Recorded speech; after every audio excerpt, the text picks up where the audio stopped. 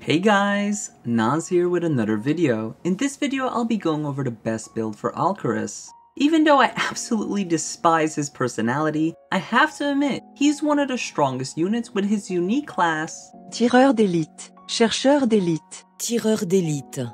Yeah, that.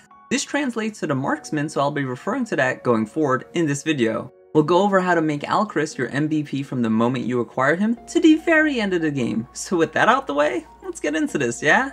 Alcryst joins the party in Chapter 7 and already starts to outshine Etty, who's your other bow user. This is made possible because of his unique skill, Get Behind Me. This gives him +3 strength if an ally within 2 spaces was attacked. This is a nice damage gain and only gets better when you can hit 2 times or quadruple, as this makes the 3 strength turn into 6 and 12 respectively.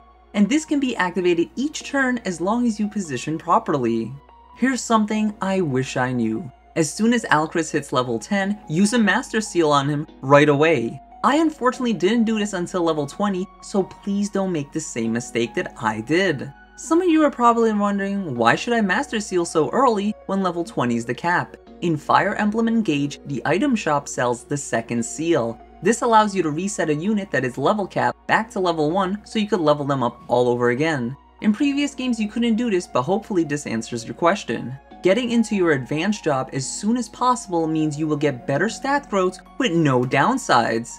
At level 5, we get the best skill in the game. Luna ignores half of the enemy's defense and resistance, allowing our arrows to pierce them for a one-shot kill. This is based off our dexterity stat, which caps at 44, making this very reliable, and you can go even further with emblem rings.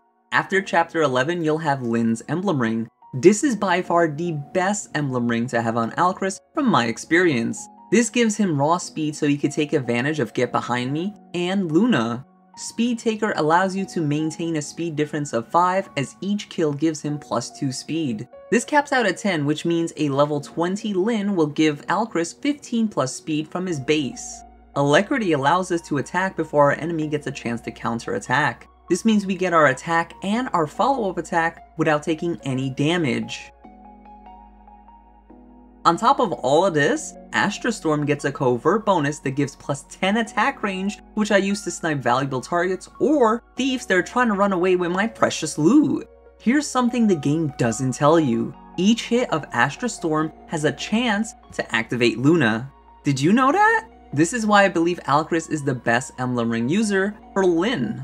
Now on to inherit skills. This is going to take a while to accumulate if playing on Maddening, as we don't get skirmishes to farm, but after chapter 16 you get Erica's emblem ring. This allows us to acquire Lunar Brace, which is a 20% damage increase based off our enemy's defense. At this point in the game, enemies have at least 20 defense, meaning this is 4 damage per hit. While this may seem low, keep in mind this is 100% free damage and it'll only get better the more defense the enemy has. Now during my run, I was only able to realistically acquire 3,362 SP for my Alcryst. This means I didn't have enough to buy another skill, but if I did have the points, I would invest in Raft from Ike. This gives us a 1% chance to critically hit for each HP we're missing, capping at 30. If you calculate the damage you would take to be exactly at 30 or a little over, then you'll completely destroy even bosses with critical Lunas. The last thing to make this build come to life is the Brave Bow you'll obtain in chapter 20.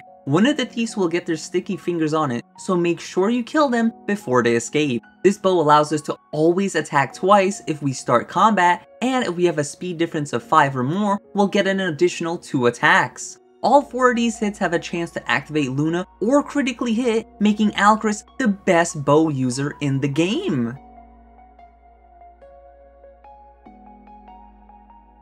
If you don't want to wait until chapter 20 to get the Brave Bow, then you could refine the Silver Bow to the Brave Bow. You get one of these for free from Fagato during chapter 12. As for engravements, I personally went with Holy to increase the might, reduce the weight, and give us 20 of Void. Hopefully this guide helped make your disappointment of an Alcryst a little more confident to carry your group. And don't forget, if this video brought you value, please leave a like and consider subscribing to see more, as I play a wide array of RPG games and I break them down just like this. Until the next video, I'll see ya!